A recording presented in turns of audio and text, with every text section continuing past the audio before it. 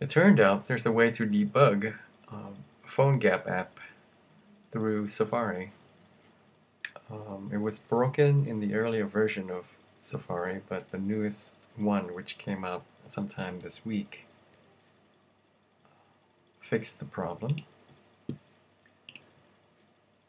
So get the latest Safari.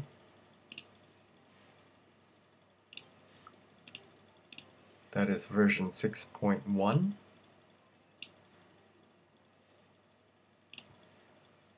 So what you can do is now, let's open up my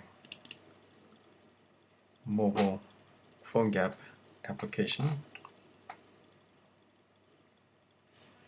This is our database example. Actually, what you should do first is to launch the simulator by itself without any apps running.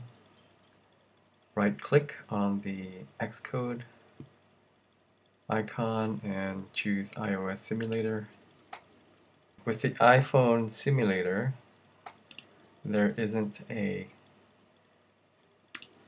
Safari Advanced setup for some reason, but on the iPad version there is. If you switch to iPad under settings, Safari Advanced Web Inspector on. Okay, now basically any apps that run in the simulator you can inspect in terms of using the web developer tool. You can also do this on an actual device as well. Yeah, just turn on the web inspector. Okay. So technically this will work for the iPhone simulator as well. I'm not sure why. The discrepancy where the iPad has it, not the iPhone. Okay, now we can just run the simulator. And in Safari, under Developer,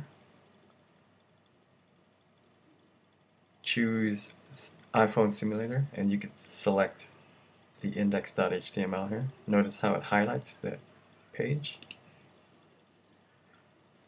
When you choose it, you can actually select the dome of the page and see it highlight, as you can see.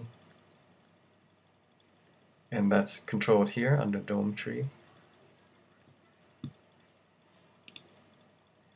We'll choose our SQL. So the script will stop, so I can't select anything because there's an innate error in the phonegap script. Step through the execution or step over it. So just bypass the error. Just hit back for the Dome Tree.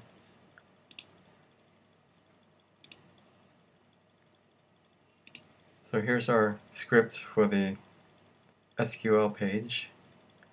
We can select source code instead of the Dome Tree. So now we can actually add breakpoints in the code itself, like I added here. So basically when you try to execute the script, it will stop at line 47. So if I do this business,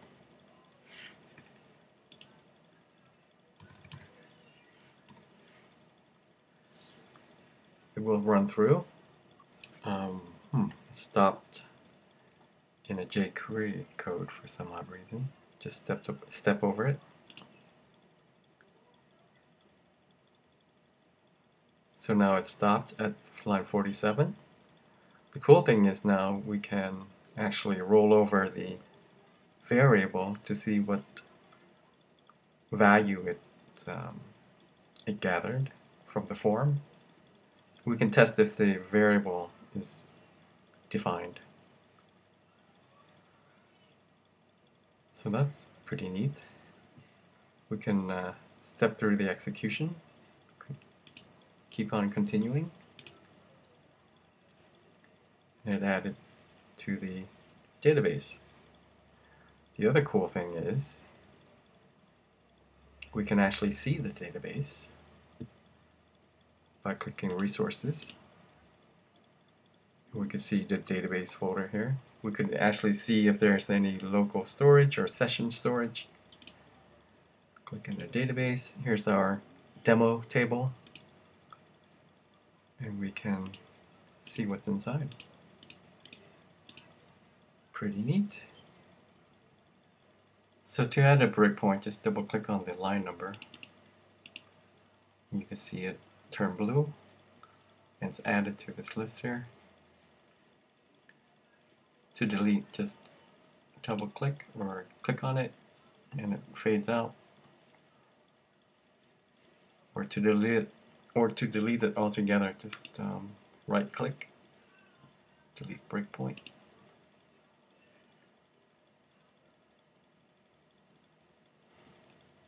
Make sure you click on the debugger to see this breakpoints.